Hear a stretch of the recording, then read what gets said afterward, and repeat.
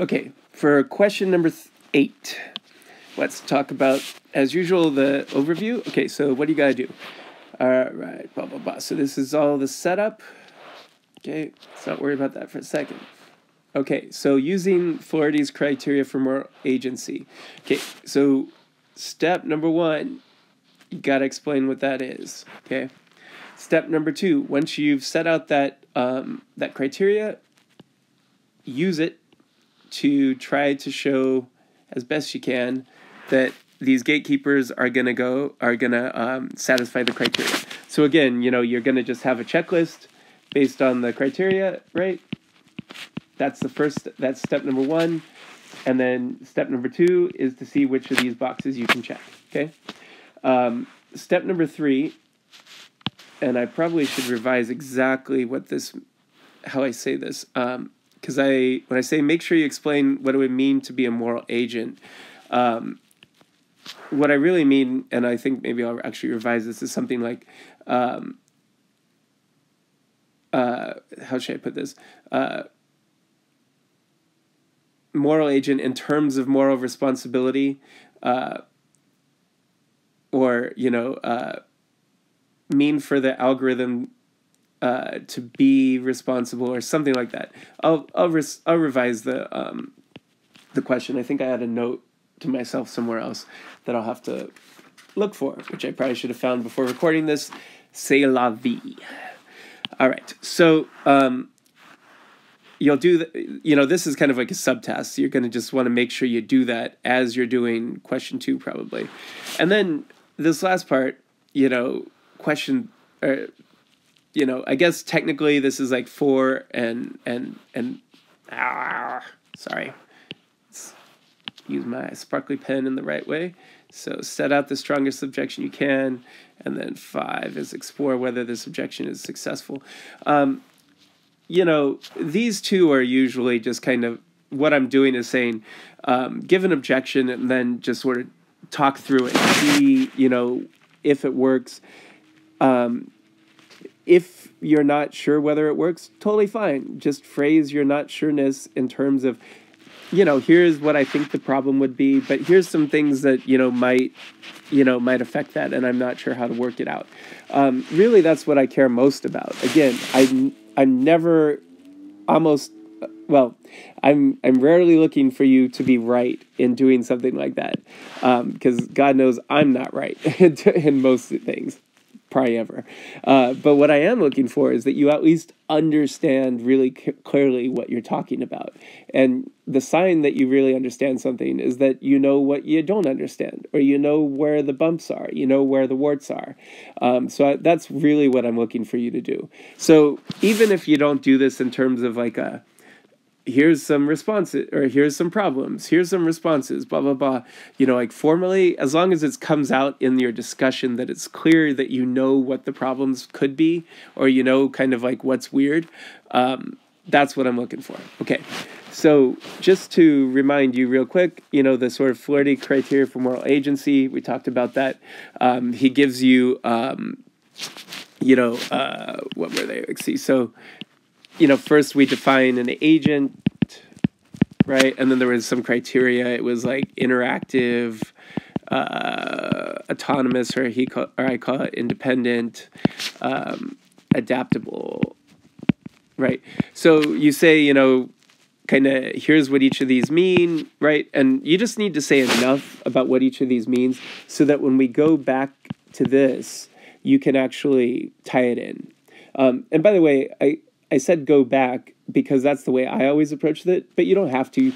You could do number 1 and number 2 together. You're like, okay, so here's what it would mean to be an agent, and a gatekeeper, would be interactive because blah, blah, blah. It would be independent because of blah, blah, blah. If you do it that way, it's probably a good idea for each of these to like first at least explain it with a different example, and then tie in the gatekeeper. You don't have to do it like that, but I just find that when people don't, if they just try to do the gatekeeper example alone, there's a tendency for folks to leave out kind of, or to not explain exactly what this means, I guess. They kind of just jump right into the gatekeeper thing without doing the, hey, here's what this means part. So that's why I'm really trying to caution you to make sure that you use another example, or at least be really super clear and not just paraphrase me, not just, quote Flaherty, but really make it super clear what these mean. Okay. All right. So you go through each of those, say what they are. Then you remember to be a moral agent is to be able to do basically moral stuff, to be able to cause moral goods and bads, right? So if your volcanoes can't because they're not even agents, people, blah, blah, blah. You say what this means, and then, you go through, this is number 2 and 3. Then you go through, if you didn't already do this as you were setting the example out, you go through and you're like, bingo, bingo, or, bingo, and then you go bingo, and then then you get to number 3, which is, again, like I said, what I want is the responsibility part of it.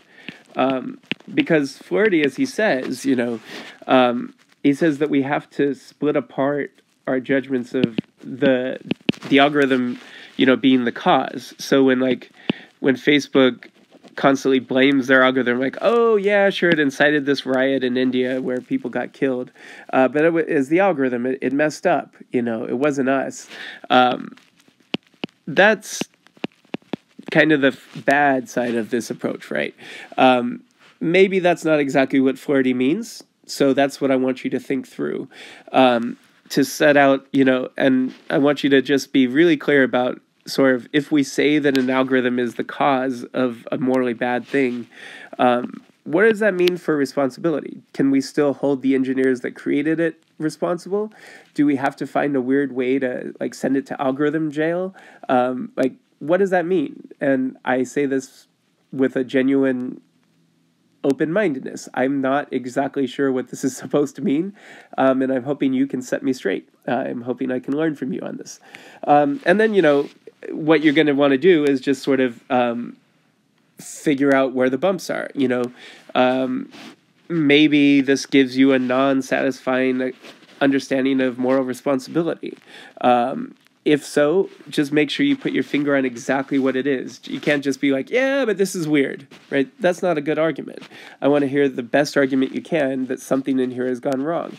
Or maybe you just think this criteria is wrong. Maybe you're like, no, this is totally, there's something important about being an agent that this totally misses. Remember, for example, just pulling something out, out of thin air, we've defined everything in terms of observables, right?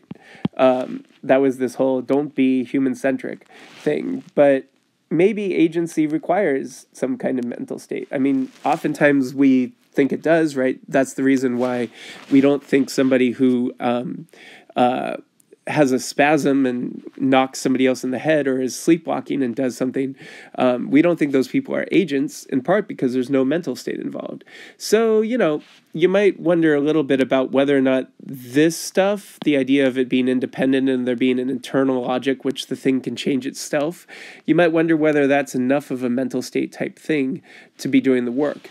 Or you might worry about whether or not this is the right way that you get moral agency out of agency. I'm pretty certain it's not, but, that's up to you. So again, lots of places you can attack. Don't attack everything. Pick one thing and do a good job of it. I'm really interested to hear what you guys think.